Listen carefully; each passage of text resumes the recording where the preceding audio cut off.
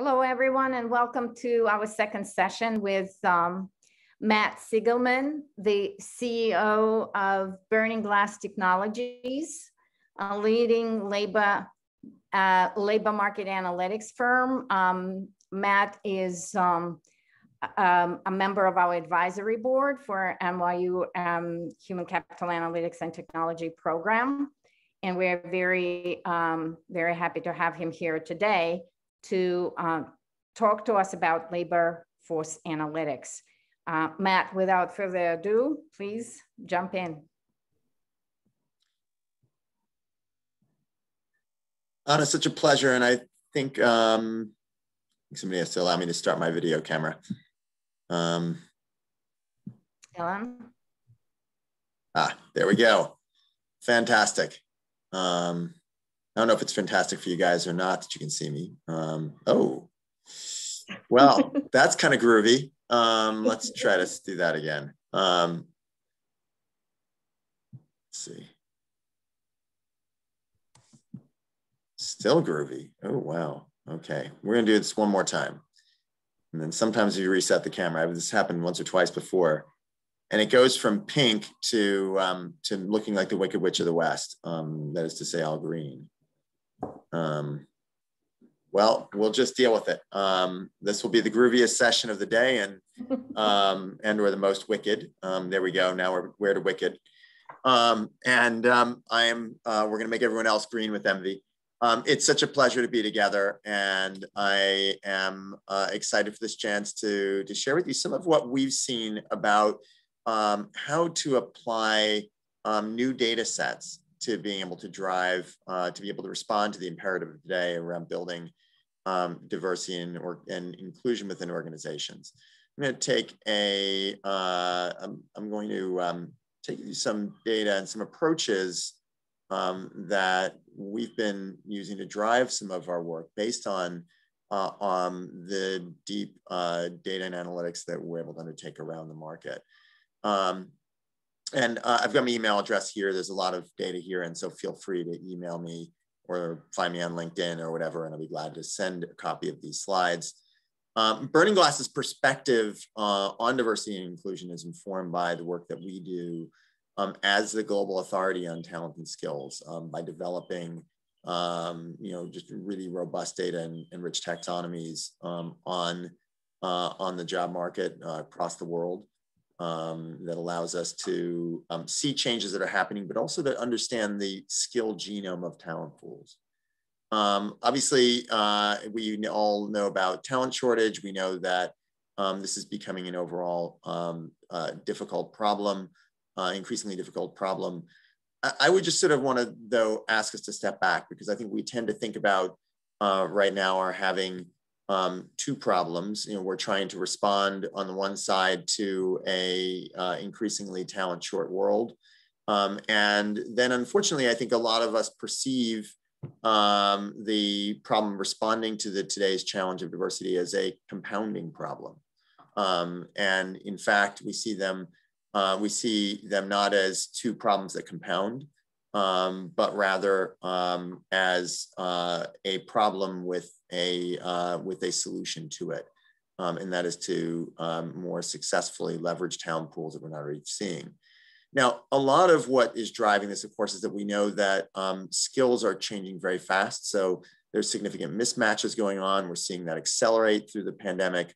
Here's sets of jobs that literally have had, just over the space of the last year, really dramatic changes in terms of the sets of skills that they are requiring in terms of how they define themselves. And so that only exacerbates some of the problems that we're seeing. I may be showing you the wrong, just give me 1 second here. No, I'm not.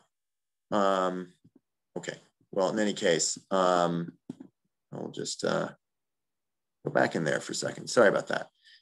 And what's also sort of compounding that is that we're seeing key macro trends that are around the logistics economy, the green economy, the remote economy, the automated economy that are together going to be creating about 18 million new jobs. So on top of everything else that's making things hard, we've got a lot of new jobs that are going to require new skills that we need to fill.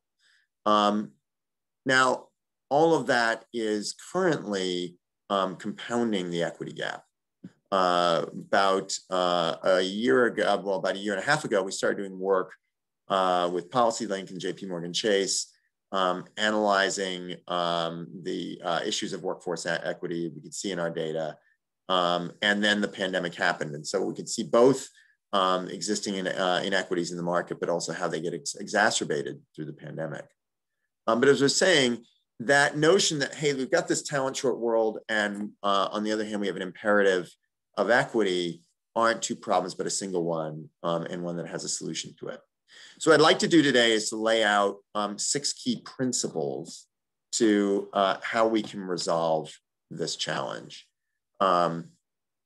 First, in being able to be more effective at how we track representation, and more granular and more dimensionalized in that tracking than most organizations have been able to be.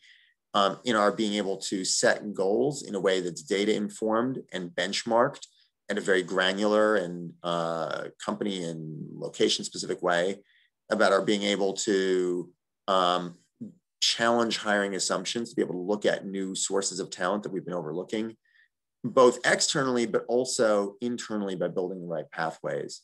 And then it's also by really kind of thinking about what are the metrics of inclusion and making sure that we're including those as well. And of course, finally, how do we make sure that leaders that people analytics is in service to broad and has attention from executive leadership. So one of the first things I'll talk about is the idea of tracking representation. One of the things that we have found is that most organizations are tracking representation at a very high level. Here is on the left from the diversity census from a very large Fortune 50 company, which if you look at their perspectives, they would say, look, where our company is 45% Black or Latinx, which seems to be, have quite good representation. But when you actually delve into, and we look in our data about, their employees and the representation of various categories of work, once you look outside of, for example, distribution and logistics functions, you see much, much less diversity. Data scientists, only 2% of that company's data scientists are Black or Latinx. And so being able to look underneath and be able to understand where we see this, that representation and where we don't is really critical.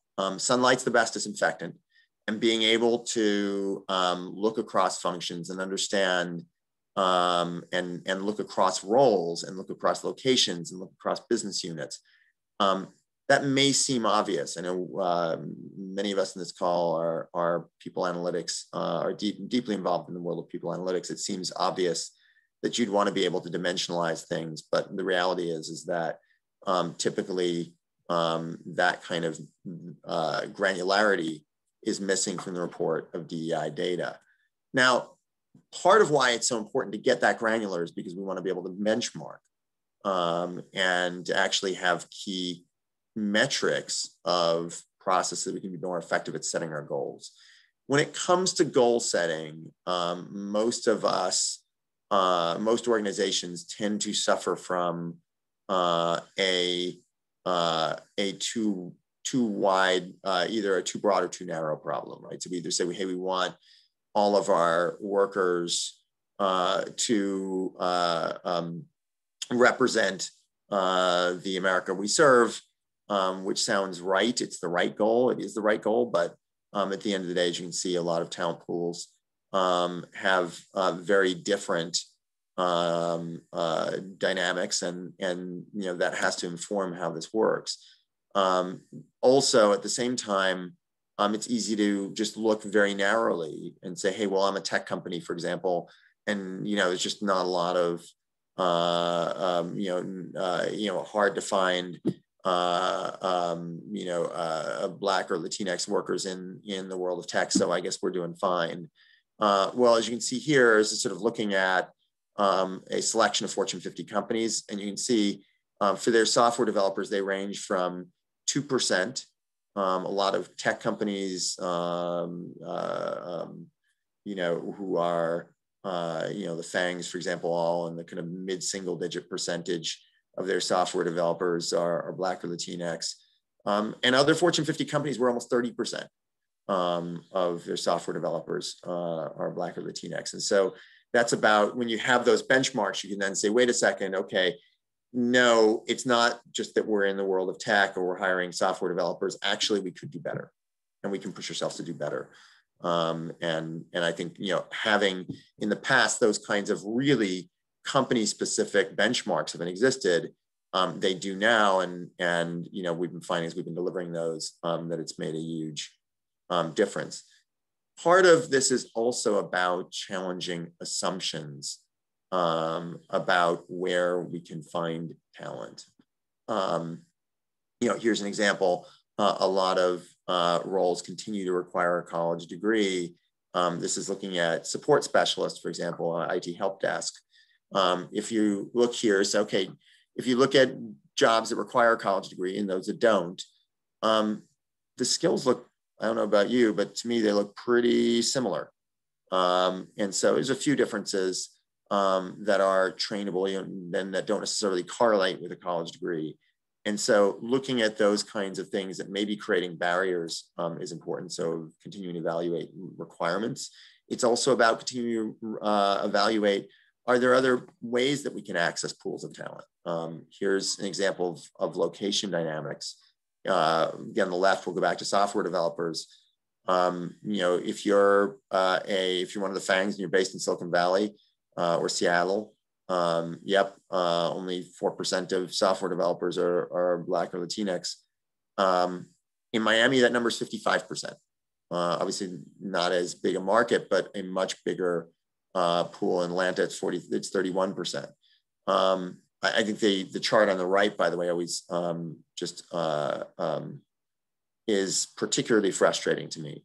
On the left, at least, we do know that different cities have different racial distributions and the like. But I think most cities have a pretty balanced gender distribution. And yet you can see that the gender distribution of work and workers in different cities have profoundly different views. So, for example, financial analysts in New York are only 35% women. In a whole bunch of other cities, it's much closer to 50%. And those are very different swings. And that unlocks our ability to try to find talent more broadly. But it's also about trying to find pools of talent. And again, having that skill-based view of the world allows us to say, are there ways that we can stretch our job definitions to encourage different thinking? On the right, you're seeing actuaries.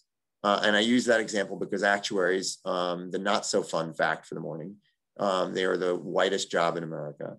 They are only 5% Black or Latino. Most of the people working, and it's a job that hasn't changed all that much in quite a while. Risk managers aren't usually diverse, but 14% compares favorably to 5%. And as you can see, there's some clear skill overlaps. And so when you define those overlaps and then say, here's the skills that a risk manager would need to accrue in order to become an actuary, you've unlocked a potential pool of talent. And so you can start to look for and tap pools you haven't been thinking about. That is equally true internally as externally. All companies have pools of talent that are reservoirs for diversity, and they have droughts of diversity. We recently did fascinating analysis that we plan to be bringing out in the next couple of months, but I'll share with you what we found. And it's this. When you look across the representation across roles in the Fortune 100, for example, what you find is that company by company, and very consistently, that you would expect a distribution. I love talking to an analytics audience because you guys will get this, right? You expect a distribution function generally to most often look like a bell curve. What we found is that in this case, distribution of representation across a company is actually a U-shaped curve. There are most roles are either total droughts of diversity or they're talent ghettos, and there's very few roles in between. And so what that says is that you need to be able to identify where are those droughts, where are those reservoirs, and be able to start thinking, taking a skill-based approach. That changes the game in some pretty profound ways, because it says that we're not just dependent on kind of the fixed pool of talent that's already working in a role, but we can actually build to diversity. We can create talent escalators within the organization. Operations coordinators, for example, in this example, are only 20% people of color. Shipping clerks are twice as likely to be people of color. People of color are overrepresented in those jobs. But there's a very clear step-by-step skill track that will move shipping clerks into operations coordinators, enable them to earn more, and significantly grow diversity. And these kinds of arbitrage opportunities, if you will, to be able to take talent from pools that are highly diverse and move them into ones where we're starved for diversity, exist across every company. Take this example here of a large Fortune 50 retailer where database admins, DBAs are 21% Black or Latinx, data engineers only 4%. Can you make that transition? You can. And every company has those, but we have to be looking for them. And then that allows us to line up L&D to close those gaps. Finally, I want to speak about the importance of being able to empower leaders to be able to have access to these kinds of insights that they can kind of really visually see where there are opportunities. This is a great example here. What you're seeing in this small chart is looking at it in a benchmarked way, but also at a staged way based on EEO levels, how diverse, in this case, gender diverse, each pool of talent is. And you can see in this particular organization, you go from, fairly, not a great bench, but at least in a benchmark way, companies sort of middle of the road, from non-exempt, for individual contributors, for managers, and then huge fall off at the executive level. That's a company which, can clearly look and say, wait a second, our problem is not that we need to recruit more into the executive level. We have a bench of talent and we're not promoting it. Those kinds of visualizations can be very, very useful in being able to identify and help leaders to drive to change. I also want to talk about this idea of inclusion. As we all know, we can't just bring representation into the organization. We need to make sure that everyone feels welcome, everyone feels empowered and productive, and that's really where the rubber meets the road. Most metrics of retention to date have really been about questions of frankly, various kinds of attitude surveys and the like, pulse checks. And those are very important, but maybe not quite sufficient. And we believe that, in fact, there are good metrics of retention, of inclusion rather, that tend to be overlooked. And those are about retention and mobility. If some of my groups are moving out of the organization faster than others, I de facto have an inclusion problem. And so these become very good ways of being able to target where do I deploy the surveys that I'm doing and that tend to have relatively low response rates. Here's just sort of an example of how this plays out. And we can see it in our data. Here, Black employees are represented in orange, white are in blue, and you can see a number of companies where actually have positive dynamics where Black employees are more likely to stay than majority peers. And then other companies where you're seeing the exact opposite, some significant material differences with Black employees more likely to leave, and then some organizations which are just challenged altogether. And so it's just looking at a selection of tech companies, you can see these kinds of things bear out. And then you can start to get more granular and say, okay, but in what departments and how does this vary throughout an organization? And so when we can have those more refined metrics, we can really get to a place where we can drive change. Data provides an evidence base. In a time when every organization is working to respond to the imperative of inclusion, we need to make sure that in the world of people analytics, we are creating the evidence base that highlights best practice, that's putting focus on what needs to change, it's identifying barriers, and helping us set actionable goals. When we do that, we can truly grow the pie and move out of a zero-sum game way of thinking. Put my email address here in case anyone wants my slides, but I hope we have a few minutes to take some questions. Yes, absolutely. Thank you so much. Thank you, Matt. That was a lot of information for us to process. And we do have a couple of questions here. The question number one, I would refer to the current dynamic in the economy where you're seeing shortages, significant shortages of talent.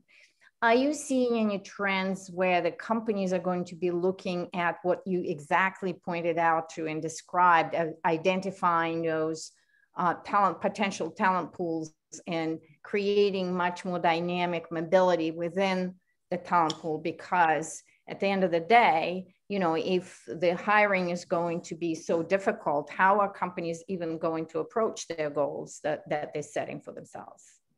So yes, we are seeing a lot more companies today starting to take a broader view and to realize that the best routes to building a diverse workforce lie within. It's so hard to recruit today. We all know that. And when you think about those dynamics I mentioned before, where most organizations have a very uneven spread of diversity. They're actually quite diverse within, quite absent in diversity from without. That is a huge opportunity. The ability to bridge between, though, depends on having a good skill map of an organization. Because that's where you can say, wait a second, I've got one of the examples I had, I think up on the screen earlier, was a company where we saw a large Fortune 50 tech company where their systems analysts are, I'm going to get the number slightly off, but I want to say it was about 30% Black or Latinx, and then their BI analysts are only 8%. We can see that as an opportunity precisely because we understand the skill definition of each of those. And you can see the skill overlap, and you can see what are the bridges that need to be crossed. And so, part and parcel of building from within, of creating escalators for diversity from within, is recognizing that L&D needs to be, if it's driven by data, L&D can be a core engine for diversity inside an organization. So what we're hearing is that you're advocating for also expanding and investing in the people analytics function in your organization, because otherwise, all the tools you recommended, they will have to be run and processes by experts who actually understand that. And that's not how the majority of D&I or even L&D organizations are set up. I know that's exactly right. I think, right now, the D&I is not, is sort of detached from people analytics. And I think for the most part, it's been forced. And I think this is not by will, but I think by construction, most DEI conversations are qualitative. And I think part of what we've struggled with in the field of DEI is that, frankly, we are, companies are used to running on data. It's if I had to point to a single biggest transformation that most companies have undergone over the last 20 years, it's that Main Street industry is now data-driven. It's data-driven in our supply chains and our manufacturing and all that. And yet when it comes to, our one of the greatest imperatives of today, which is to grow workplace equity, we've been operating without any kind of evidence base. People analytics can be that evidence base. People analytics can shine the spotlight on where there are opportunities. That's such a great insight. And we actually do have a question from Lauren here, specifically of how do you recommend, with the use of the tools that, that are available to us now, to focus on that measuring mobility and facilitating mobility in an organization. I think you started talking about that from the skills, but could you just map it out for us? Yeah, so I think there's, I would measure mobility in the simplest way. I think, first of all, you need to make sure that you have a sense for, I think at the most absolute level, I think you just want to see how much do people move within an organization. And then I think once you've got a good architecture of roles within an organization, you can then look more specifically, you can filter that to say move up. In the analysis I was showing you, we were actually looking at move up rates. So looking at jobs that tend to be better paying or otherwise, and understanding how those dynamics differ. There's actually also a question about the specific tools that you would recommend for organizations, or is this something that smaller companies could outsource this skill set? I think, certainly there are consulting firms. I think ultimately, though, if you want to do this sustainably, you have to do this yourself. And so I would be a little bit concerned about outsourcing this in the sense that, we're going to wind up missing a lot of the opportunities on a recurring basis. So, look, there's a lot of new data that weren't previously available. It's work that Burning Glass is central to our work in tracking skills and also tracking benchmarking diversity and a range of things like that. So I think you want to start to look both at the data that's inside your HRMS as a starting point, but then I think you also want to, clearly start to look at sets of data that that are going to add to and bring context to the data that you can, and bring structure to the data that you can create from your own or extract from your own HRMS. Yeah, and continuity and context as well. Just very, very last one, Matt. I know we're on the sprint here. You do a lot of work with higher ed, and we do have quite a few of my colleagues from educational organizations. What should we do in preparing the pipeline of the specialists for the next, for the future of work or the present of work? Because the skill set shortage is exactly what our responsibility is at NYU and other schools. Well, Anna, I think you use the exact right word, which is a pipeline. And one of the reasons I like that word is that it suggests that we're going to put opportunity first. One of the things that's a little bit of a, kind of a cognitive challenge or cognitive disconnect in the world of education is that we as educators put students first. It's what they do. It's what they should do. But when you realize that education plays a powerful role in bridging students to opportunity and plays a powerful role in building a more equitable society, then that says that you actually have to perhaps reframe some of our thinking to be more opportunity centric. Of course, we're always going to put students first, but if we're giving equal thought to where are those opportunities, then we can work backwards from them and say, okay, how do I prepare students so that they are going to be ready to move into those opportunities, and particularly focusing on those areas where we have seen a dearth of diversity.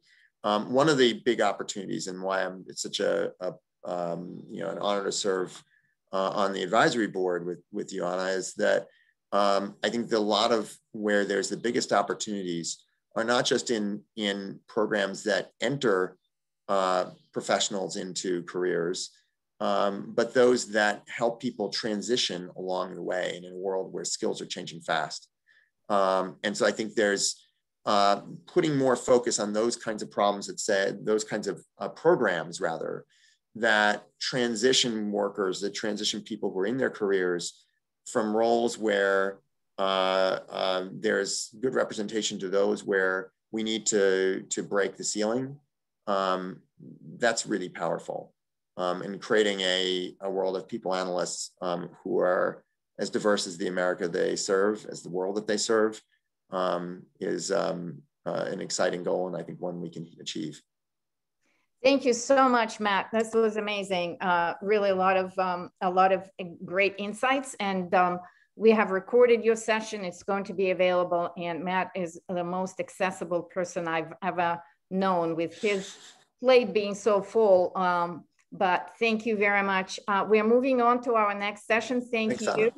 Bye-bye.